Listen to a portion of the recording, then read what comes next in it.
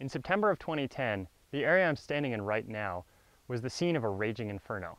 This was the 4-mile fire in Boulder County, Colorado, and it turned into what was at the time the most destructive fire in the state's history. It burned 169 homes and caused more than $200 million in damage. So why am I standing here on a burned out landscape in a course about water in the western United States? Well, it's because what happens here in our forested watersheds can have really significant impacts on our water supplies downstream. So in this lecture, what I'm going to try to cover is how what happens to these islands of moisture where we get so much of our water supply in the west can have really significant impacts downstream. And I'm going to cover 3 major topics. I'm going to cover wildfires, infestations of bark beetles, and the deposition of desert dust on snowpack. So let's start off with wildfire. Again, we're standing here in the scene of what was an incredibly destructive and high severity fire. How does what happens after a wildfire affect what happens to the landscape in a way that shapes our water supplies downstream? Well, first look around, see what we see here. This was a forested hillside. Now we see blackened stumps of trees, we see some grass, we don't see a whole lot of vegetation. We see a very different character. So what we've had is we've had removal of much of the vegetation that used to be here. What's pretty much remaining alive here at this point is just some grass. So at a minimum, we can think of the fact that all of these trees and other plants that were here sucking up moisture out of the soil and transpiring it out of their leaves are no longer doing that. In addition, by removing much of the vegetation, we're removing a lot of what was there to anchor the soil in place. So trees and plants with their roots keep soil stable, and that's a really important function. Without them here, that can really do a lot to change the character of these landscapes and these watersheds. What also can happen is we will lose our entire organic layer. So if you think about a profile of soil as you go from the surface down, your first layer is organic. So that's plant matter, it can be tree leaves, it can be grasses, etc. Things that decompose and turn into an organic layer of soil. When the fire gets hot enough, that entire organic layer can be removed. Underneath you, you're left with mineral soil, basically broken down rock. And that mineral soil is much more erodible than the organic soil, and there's nothing to keep it in place. So that's another really significant impact. And then what can actually happen on top of that mineral soil is that the effect of the heating of the fire can actually seal the soil.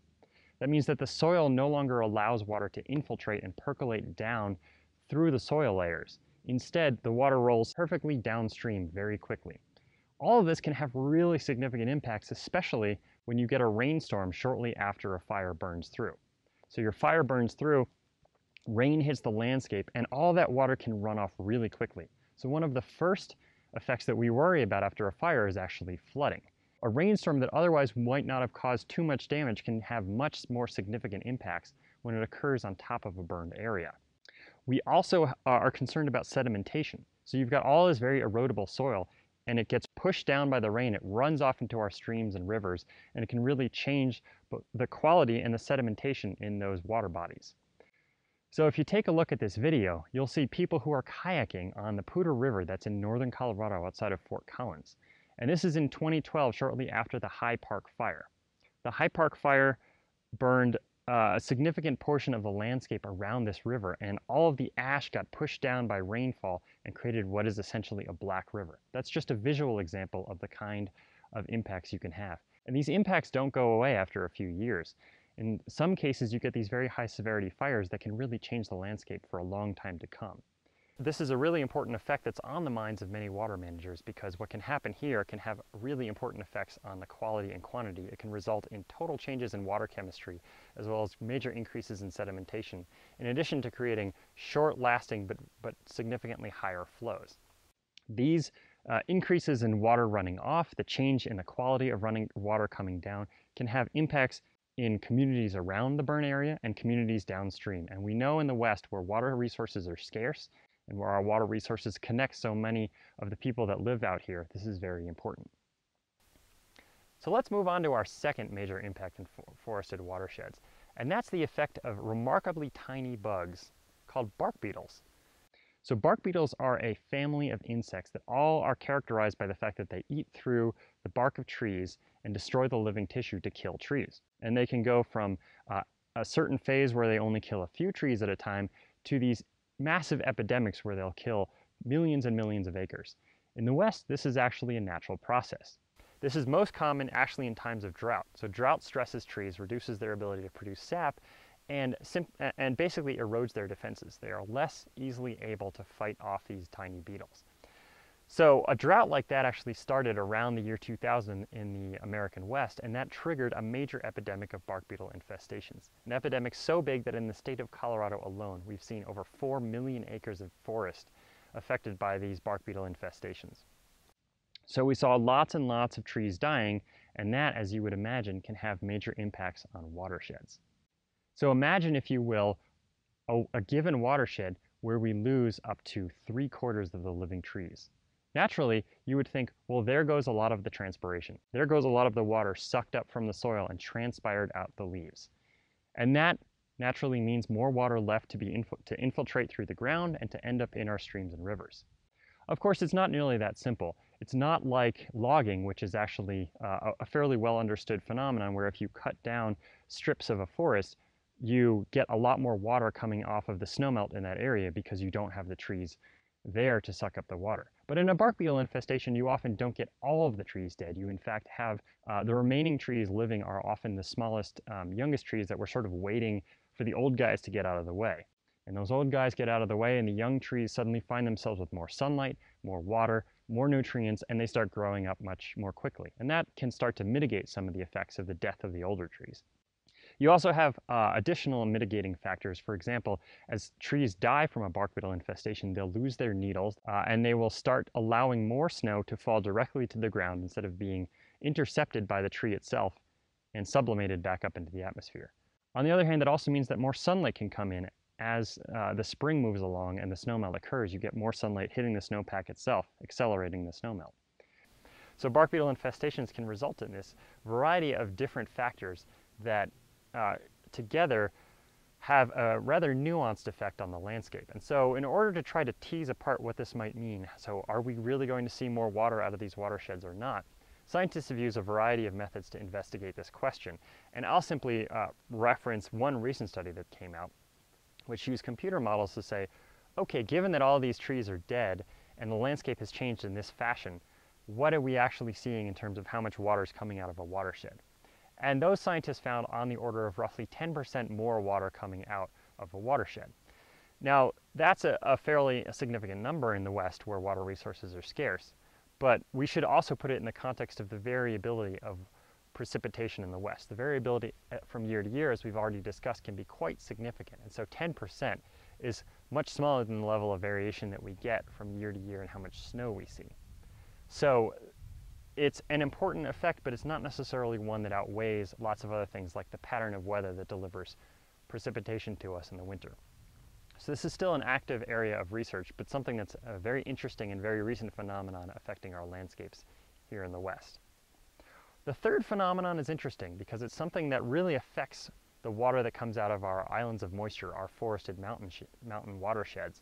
But it doesn't originate here. It actually originates elsewhere in the desert, in fact. And this is desert dust deposition on snowpack. So in the Colorado Plateau region, which is roughly around the four corners, as we call it, that are comprised of Arizona, New Mexico, Colorado, and Utah, you have sandy soils that naturally are anchored down by cryptobiotic soil crust. These are living soil crusts that keep the soil in place and prevent it from being mobilized across the landscape. In the mid-1800s, settlers brought massive numbers of cattle to the region. And these cattle, simply by walking around, destroyed those soil crusts. And these soil crusts can take a very long time to grow back.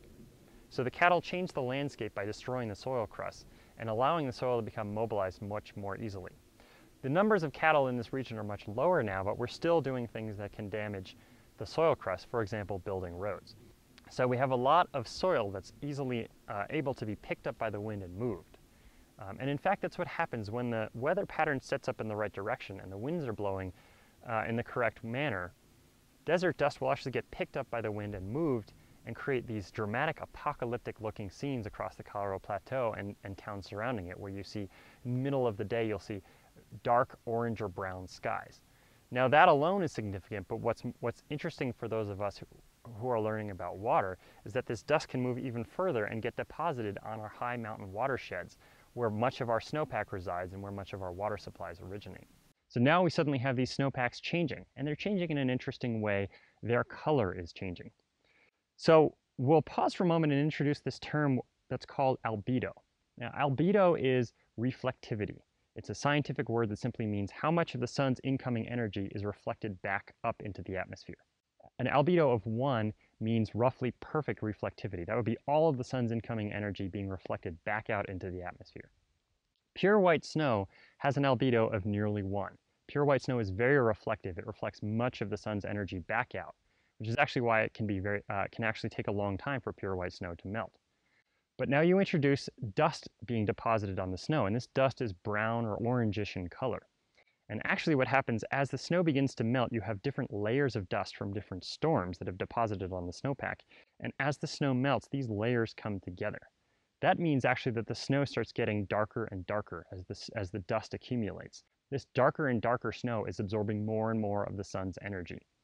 That's reducing the albedo, in fact, by up to about half. And that means that the snowpack now has so much more of the sun's energy in it, which of course is going to turn the snow into water. It's going to turn into liquid water. It's going to start to melt the snow. And this can actually be a pretty dramatic change in the timing of snowmelt in this region. Some computer modeling studies have shown that this can be up to 1 to 2 months earlier snowmelt just by the phenomenon of dust deposition on snowpack in years when we get a lot of this dust deposition. That's a pretty big change in this region, which has major implications for things like reservoir storage or natural ecosystems.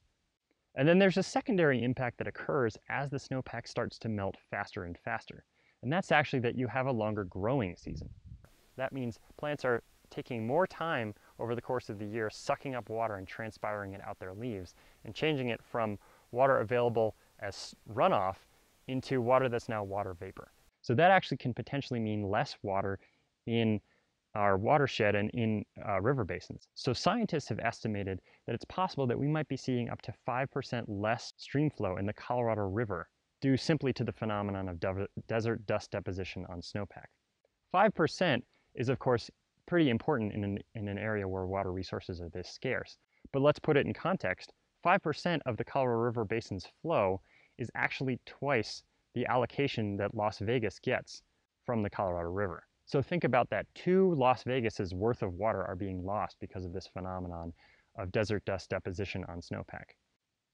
So that was just a quick brief tour of 3 major impacts that can occur on our watersheds that have really major significant impacts on water, both quality-wise and quantity-wise, as it flows to our downstream cities and downstream farms. I hope that was interesting, and I hope you learned a little something out of it, and maybe appreciate why now water managers in this region don't just think about what happens in streams and rivers, they think about what happens across our landscapes. Thanks for watching, and I'll see you next time.